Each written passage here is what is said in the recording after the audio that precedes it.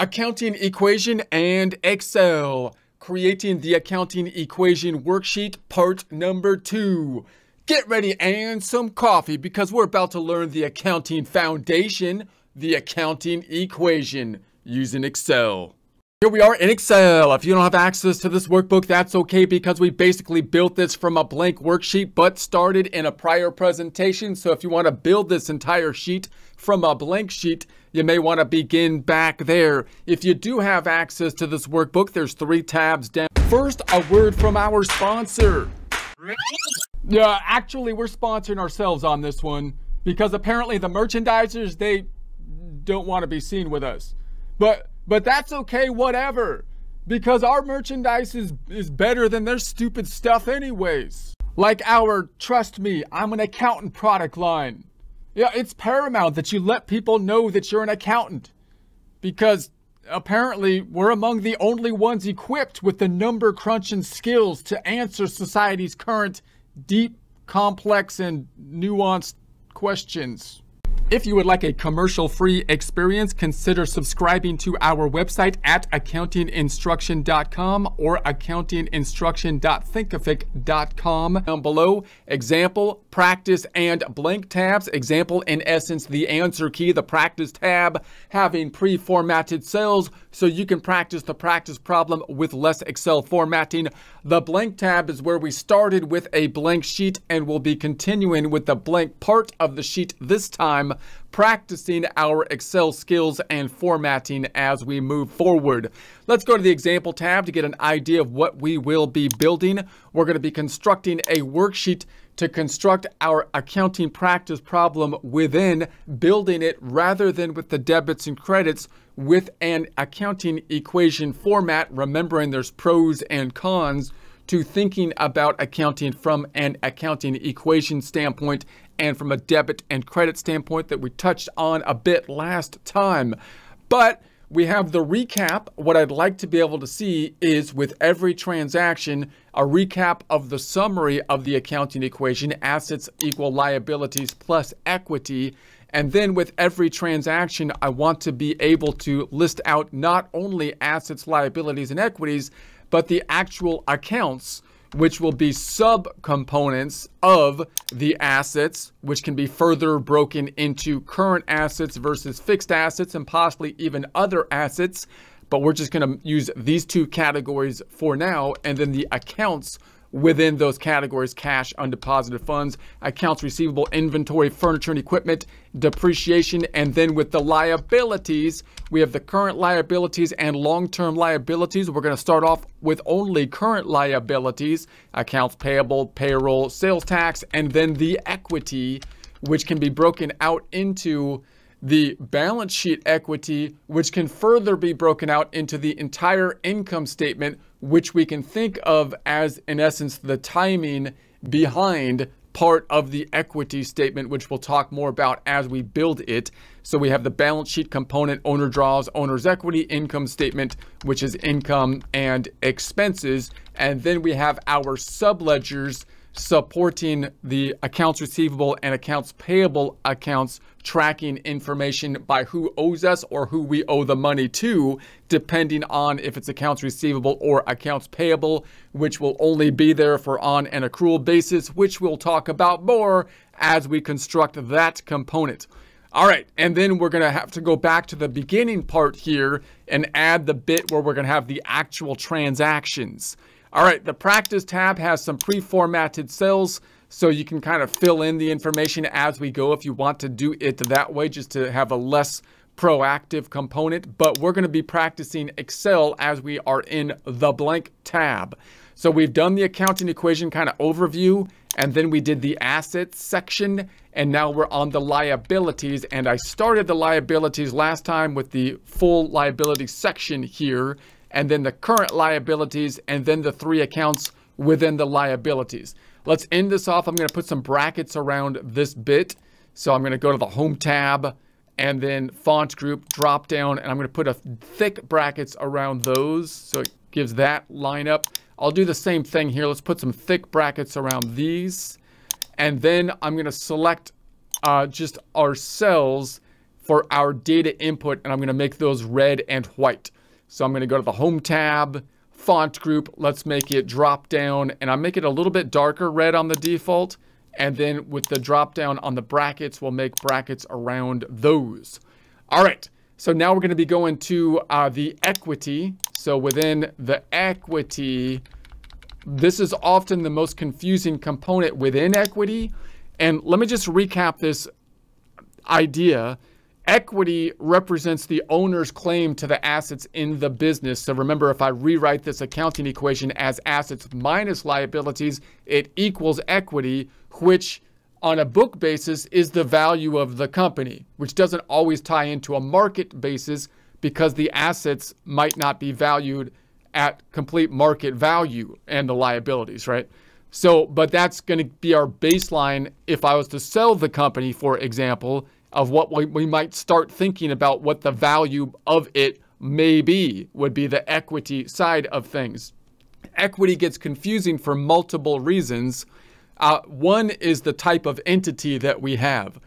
So if you think about equity in general, it doesn't matter what type of entity if you think about it as all one number, meaning I don't care if it's a partnership, a corporation, a sole proprietorship, the equity represents ownership interest. However, if it's a sole proprietorship, it's easy because you only got one person that owns it. Whereas if it's a partnership, you have a situation where who owns what? So assets minus liabilities equals equities. But if you have 5 partners, which partner has which claim, how much claim to the net assets of the company? So to track that, it's actually the most complex, oftentimes, format for tracking equity, even more complex than a corporation oftentimes, because like with the accounts receivable, you've got to track, in essence, an equity account, a capital account per partnership. But you can still think of total equity as you would for a sole proprietorship. It's just that you have to further break it down into who owns them.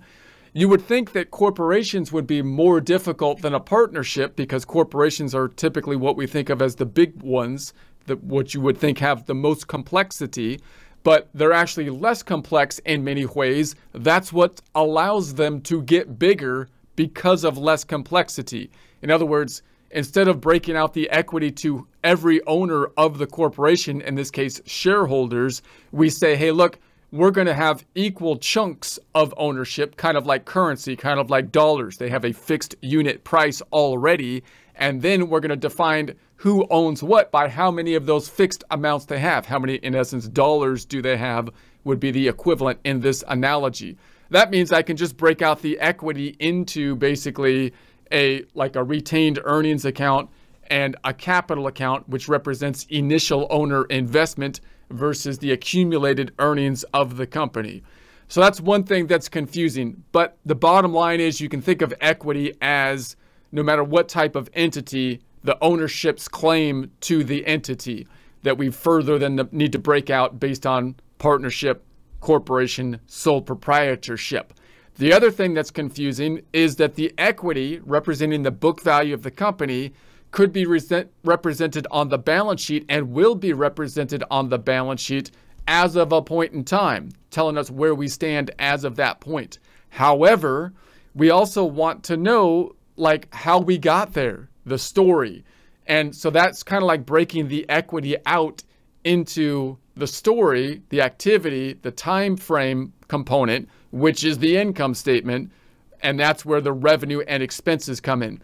So when we report equity, we could report it shorthand or in a condensed format on the balance sheet, which has condensed all the time frame of income statement into one number, equity, or we could say this is equity before that time frame. This is equity before last year, and the income statement is now breaking out in more detail the activity statement, income statement, which is also part of equity. That's what happens on like a trial balance. So we'll see more of that as we go through, but that means that we have basically a balance sheet component. So I'll say balance sheet, and I'm going to make this blue and the same color blue. Home tab font group. Let's make this dark blue and then white. So we have that bit, and the two names accounts we're going to put under here is owner draws. Now the draws represent the owner draws for sole proprietorship, which we're thinking in terms of. If it was a corporation, you could basically think of draws as equivalent to dividends. The difference between draws and dividends, by the way, is that in a corporation, it's the management or the board of directors and management that are going to be determining how much money is going to be given out in terms of dividends.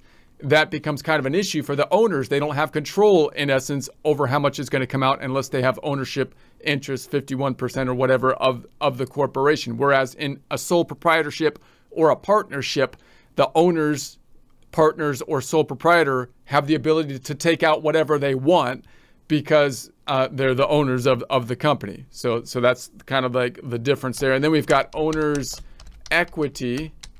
Now you might call this capital account as well, which would be called for a partnership. So this is going to be the equity interest in the business, which if it was a corporation would be called retained earnings. That's the account that the net income from the income statement closes out into. Now in a corporation, you have the owner's equity would be equivalent to retained earnings, and then you might have another account called the capital account, representing the investment from the owners into the company. Okay, so then so that's that. So let's go ahead and then keep on. Let's format like this. I'm going to go Home tab, clipboard, paintbrush, and let's do the same formatting for the accounts. So there are those. All right, and so then we're going to have an income statement. You might also see it called a profit and loss statement in some software, such as QuickBooks. Defaults to profit and loss, basically the same thing. The timing statement, which in essence is part of equity, even though it's represented in a completely different statement, the income statement. It's breaking out part of the equity that would be on the balance sheet. And if we represent everything under one rubric of the accounting equation, the income statement is going to be part of, in essence, the equity account, meaning we're going to break out part of the equity. Okay, so we're going to go to the Home tab, font group. Let's make this one like lighter blue, maybe this blue and white. So there we have that. That looks good. Okay, and then I want the name. I want it to be how big? 11.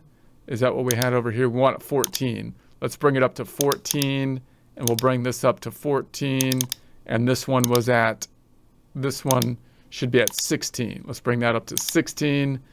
And these are at 11. Okay.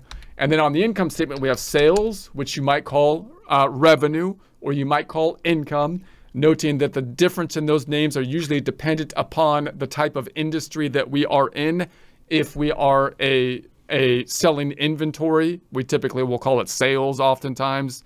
If we're selling services, we might call it revenue or income. Income's kind of a generic term that we might use instead of revenue. So cost of goods sold, which I'm going to abbreviate as COGS, cost of goods sold, which would only be an account, which is in essence an expense account, but the most important expense account if all we sell is inventory, because the largest expense that we will have if we sell inventory is the cost of the inventory. It also has an accrual component that we might have to deal with as well. So we'll talk about that. Remembering that if you're doing bookkeeping for someone, you want to keep in mind, do I want to deal with inventory? And if so, what kind of companies do I want to pick up in order to deal with inventory?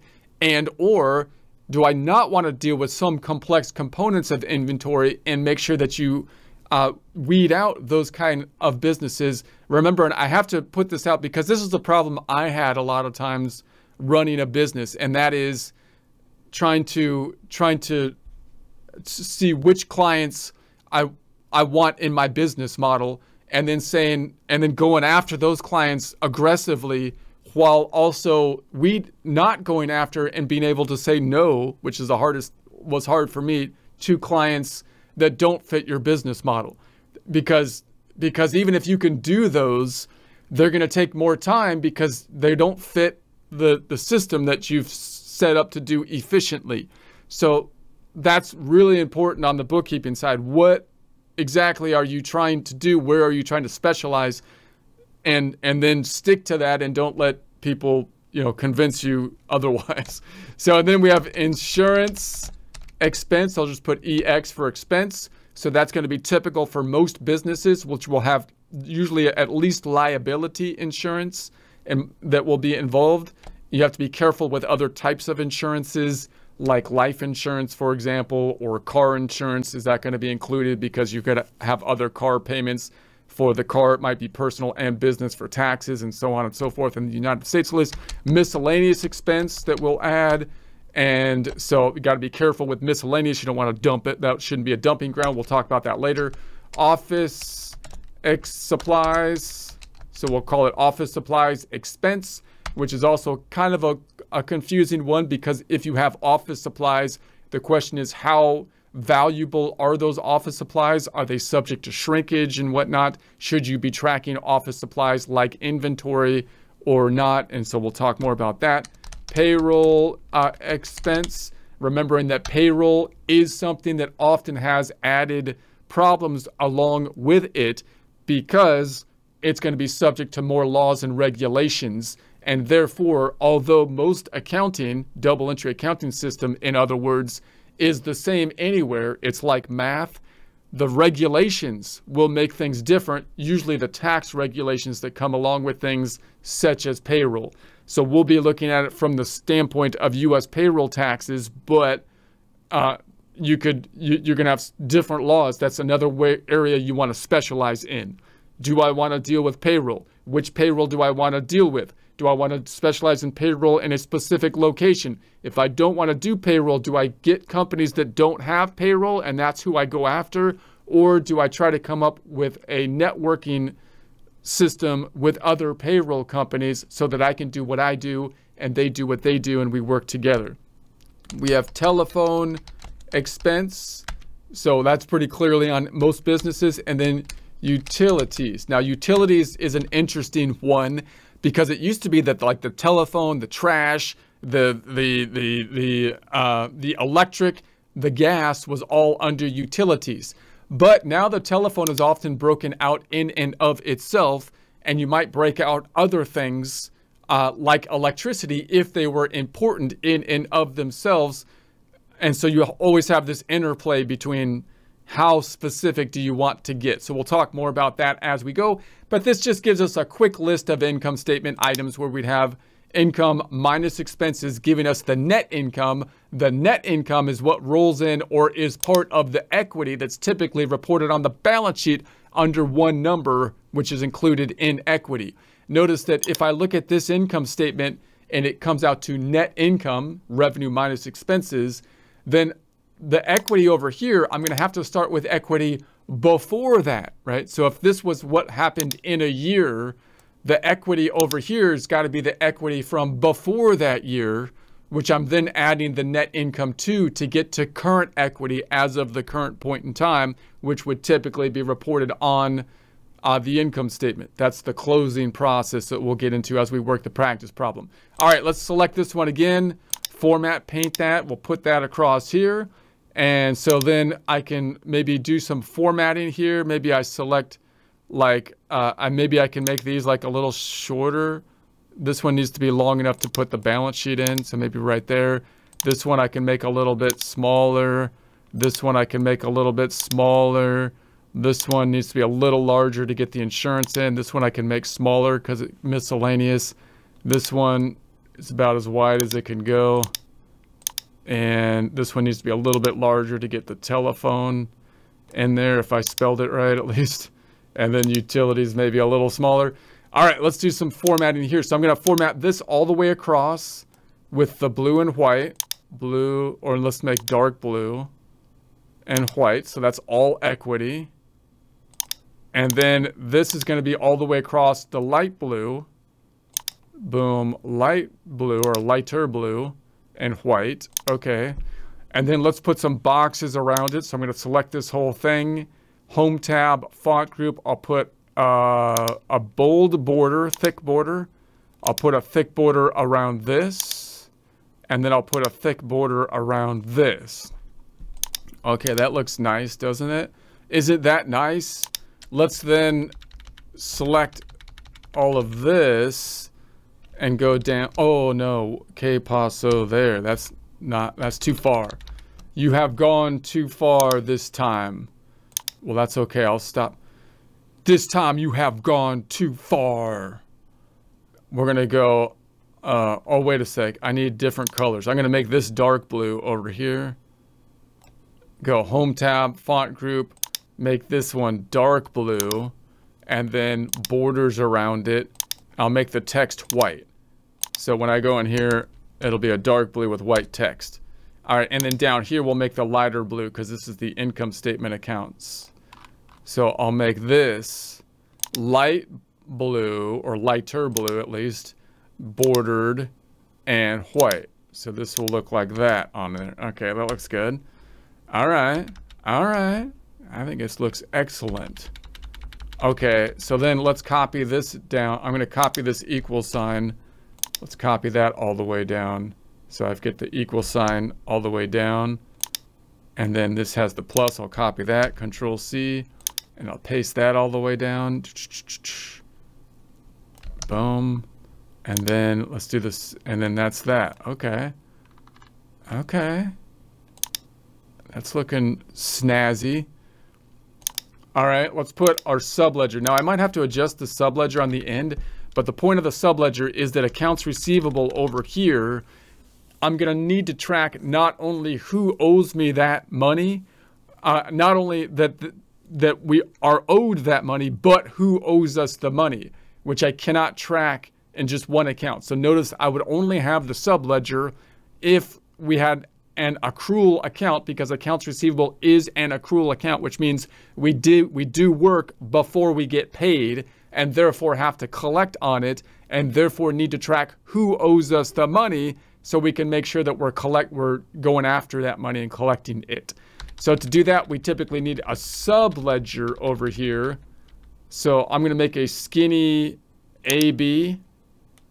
And so we might have to adjust this later, but I'm going to just start out and just to remind myself. So account, let's just call it account receivable, and I'll say subsidiary ledger. Now, subsidiary ledger is what you'll hear in accounting textbooks. Might not be exactly what they call it like in accounting software, because they'll just say this is the AR report or something like that. But it's a subledger because it's going to add up to the same balance as the accounts receivable general ledger or account on the balance sheet or trial balance or accounting equation, but it'll break it out in a different format, giving us different detail, in this case, by who owes us the money. All right, let's select this. Let's make this centered alignment. Let's center it. Whoa, that's not cool. That's not right. Let's not center it. I could center it across there, but I'm not going to do that. Instead, let's go to the drop down and make this green. I think I made it dark green, right? And white. That's the same green, isn't it? And then I'm just going to put on this tab total. I'll put the total over here, and I'm going to put the list. I'm going to put vertically who owes us the money, the customers on this side. I'm going to make this our black band so it matches. So I'm trying to line it up so it matches nicely. And then let's put our border around here, font group, drop down. Let's put a border around this. That looks nice. And then I'll just make this green for now. So I'm going to make it green, white, all bordered. All right. And so then we'll do the same thing for the accounts payable. So I'll select this drop down to make another skinny on the AE, Home tab, Format Paint, AE skinny. We'll call this accounts payable. And then I'll just say this equals the same name, subsidiary ledger. So the accounts payable, less common for small businesses to have an accounts payable because they might just be paying things as they become due with cash or possibly credit card. But as companies get larger, then it's likely that you're going to spend more time tracking your bills to pay them as late as possible because the time value of money becomes more important as the number of transactions come up. So if you can hold on to your money like a few days longer and pay it later over many transactions, that becomes a benefit, right? Not so much a benefit for if you don't have that many transactions. In other words, if you were to say your credit card bill or your utility bill came today, but it's not due to be paid until 15 days from now. Does it make a difference if I pay it today or 15 days from now? Not really, because it doesn't really matter. But if I had 1,000 transactions of the size of that utility bill, or transactions that were a lot larger in dollar amount because of inflation, it does start to make a difference, a big difference over time, to pay them 15 days later, if at all possible. Okay, so that's why small businesses are probably like, I'm not really worried about it. If I got the cash flow, I'm going to pay it because I'd rather, that's the easiest thing to do. I don't want to get any late fees or anything. Larger businesses are, okay, so that's why we have the same thing. We have to track who we owe the money to if we're going to be tracking the accounts payable and not simply paying the bills as we get the bills. So let's go to the Home tab, font group. Let's make this red and white, and then I'll put a border around this, and I'll do the same thing. This is going to be the total, and I'll make this, let's make this formatted black. Home tab, format paint, we'll make that black. And then we'll select all of this down to here. And we're going to go Home tab, font group. We'll make this red and bordered. Okay, let's go back to the left. All right, let's make this, I think these skinnies can be a little skinnier. I'm gonna hold down Control, and I'm gonna choose all of these skinnies. So see, I've got the 3 skinnies selected, and I'll make them the same width by just adjusting the width on this one a little bit.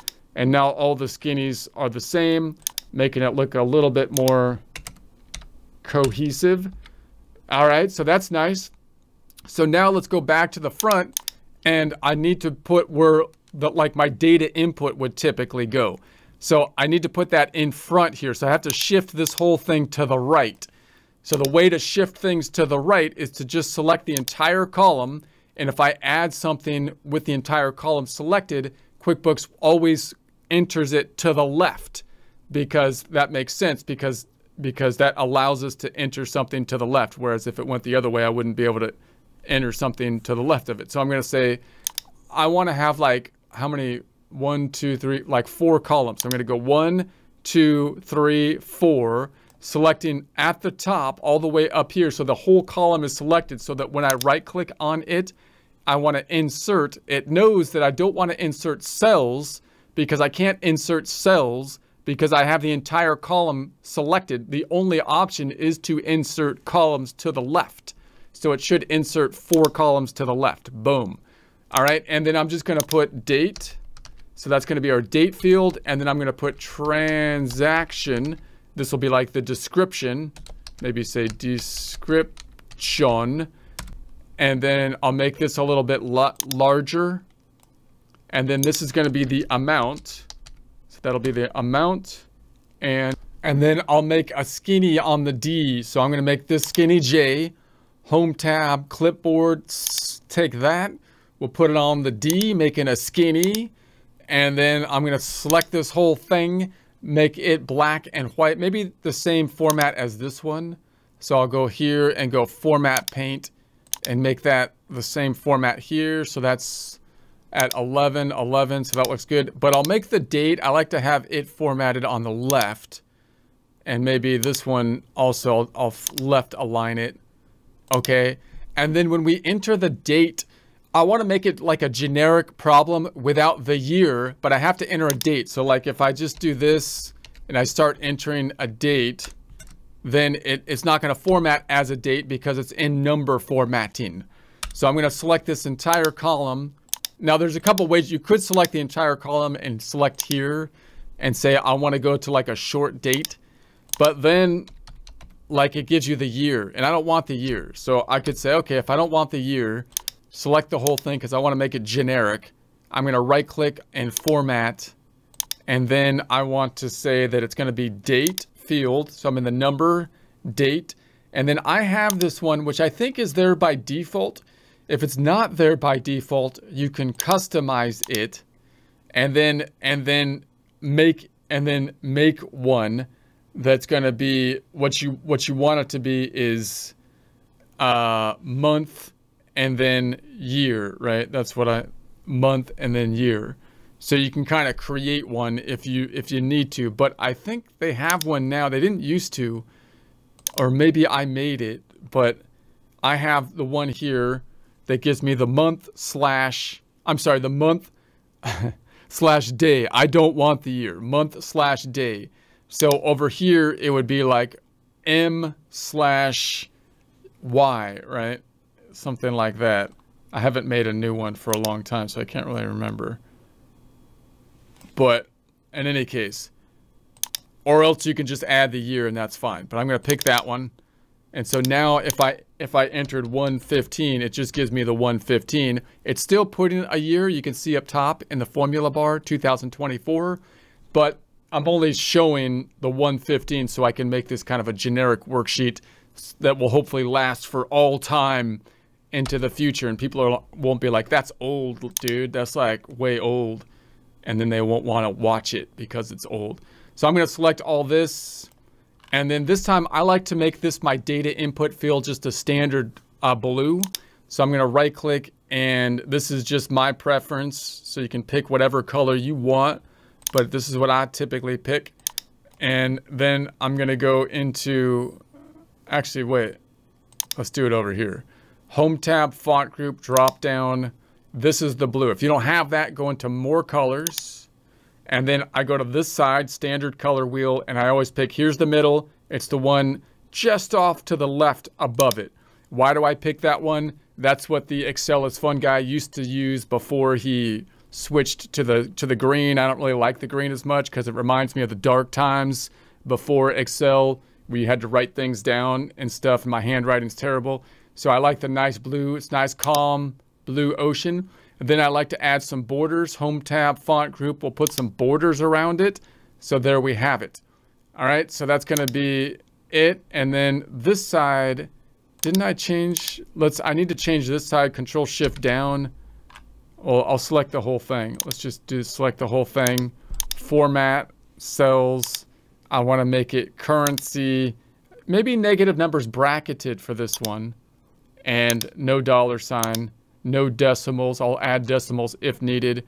Okay. So when I put a number in here, boom, negative number, boom, turns it red. All right. Lastly, let's also just copy the format down here because I'm going to have my information on this side, which I want to sum up on this side. So I'm going to put some borders around this. So I'll put a board. I'll put a dark border around this, around this, around this. And then I'll add another green space. Let's just format. Let's just do this. I'll copy this whole thing, copy the formatting, and I'll paste it right there. And I'll just keep it the same because that lines up to this area. And then I'm going to format paint this to be right here.